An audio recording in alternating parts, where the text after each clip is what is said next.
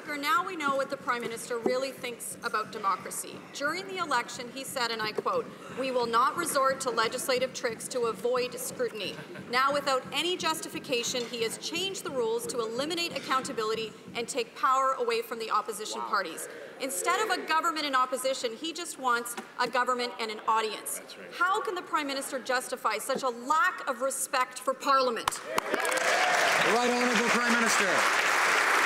Mr. Speaker, on the contrary, we have tremendous respect for Parliament. That's why we're proposing to extend sitting hours to allow members of Parliament to contribute thoughtful, responsible interjections on a broad range of topics. We made the commitment to Canadians that we would make this government work for them, that we would put forward the kinds of issues that mattered to them, that they voted for in the election, and that's exactly what we are doing. We're putting forward an agenda that they have asked us to deliver on, and we're inviting all members in this House to speak at length and share their perspectives on all the legislation. Mr. Speaker, even the Conservatives on their worst days never tried to stifle democracy the way the Liberals are doing it today.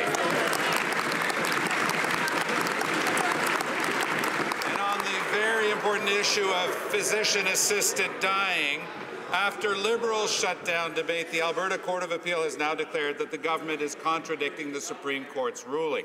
This is exactly as most experts had predicted. With this new court ruling, will the Prime Minister either refer this bill to the Supreme Court or make the necessary changes to make it constitutional? Honourable Prime Minister.